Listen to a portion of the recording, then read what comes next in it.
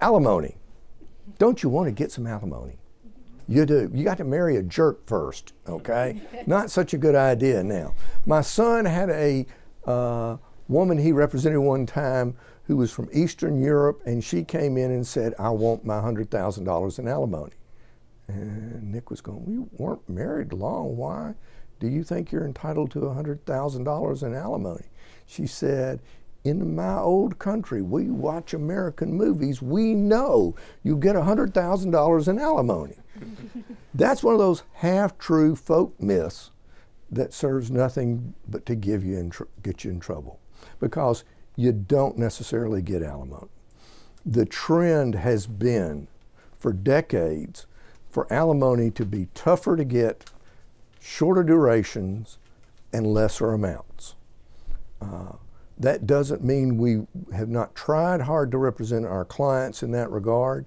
And on January 1st, 2019, one of the great incentives to pay alimony goes away. It no longer is going to be deductible to the payer and taxable to the receiver. So that's going to give even less incentive for people to agree to alimony. But alimony still exists.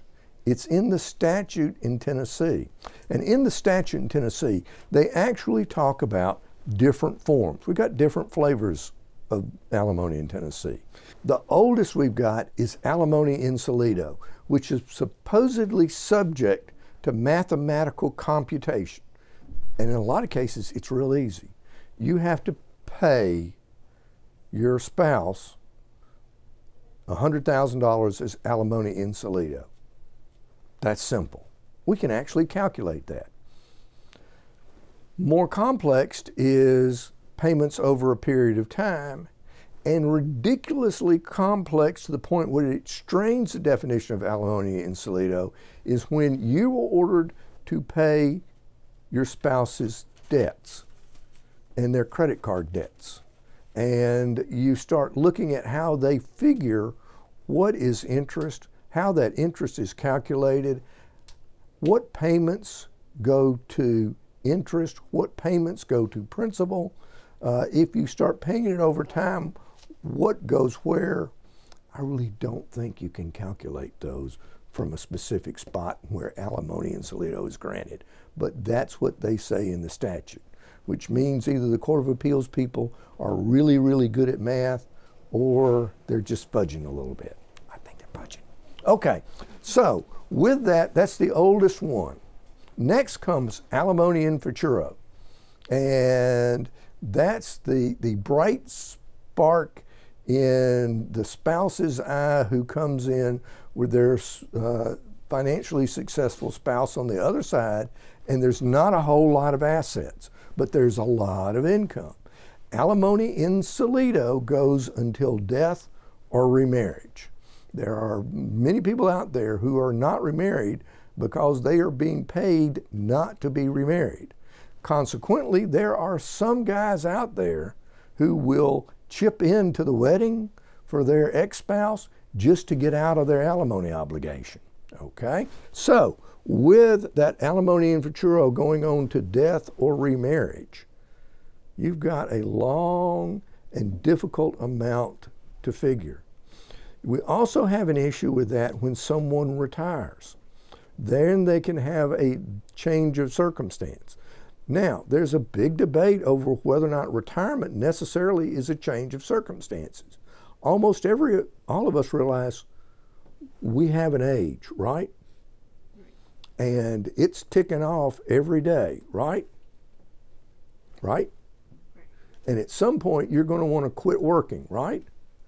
You say 5 o'clock every day. I'm talking about the big one, okay? You get to be 65 or 70, you go, I've had all this fun I can take. I'm going home. Well, it's not easy to go home if you're having to pay alimony. And then the in futuro. And then you might have a hearing on whether or not that's actually a change in circumstances, okay? So, the legislature realized that really didn't reach to everything. And so when they amended the divorce laws a few years back, they created another form, rehabilitative alimony, okay? You got married when you were 18 years old to this fine young man here. You picked good. He's been successful. He's in business. He's making money. And he's messing around on you. So you get divorced. And you say to your lawyer, I want alimony and futuro. And your lawyer goes, that's hard to get. And you say, well, and the lawyer goes, what do you want to be? What do you want to grow up to be? And you say, I want to grow up to be a lawyer. And your lawyer goes, I don't think that's a good idea. And you go, no, I really want to do that. So you need rehabilitative alimony. You are 18, you got to go to 4 years of college. You've got to go through 3 years of law school. You've got several months where you can't do anything in your life but study for and take the bar. So you're going to need about 7.5 years of rehabilitative alimony so that you can get a job skill so that you can start earning something approximating what he makes. Okay? There's a whole lot more to it than that, but that's the nub. We went along several years thinking, well, that covers almost all the situations, but it really didn't. And so they developed one more type called transitional alimony. Okay? You're in a situation where you're getting divorced and you're going, I don't want to go to law school. I don't want to go to medical school. I don't want to teach kids. I want to arrange flowers. I don't need to go to school for that, but I'm going to need some money so that I can transition from living this wonderful lifestyle I'm living now to something more modest. And that's where transitional alimony comes in. With all these, there are a lot of factors to consider. They're set out in the statute. In this area, unlike property division, in alimony, fault can be considered. So this is one of the areas where we actually look at, well, why did the marriage break up?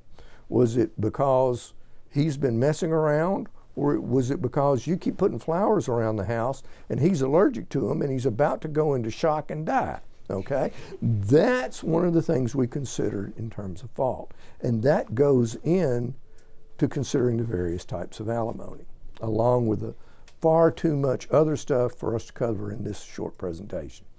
If you want to know more about divorce, go to aboutdivorce.com, our website, and start picking out little sections to read.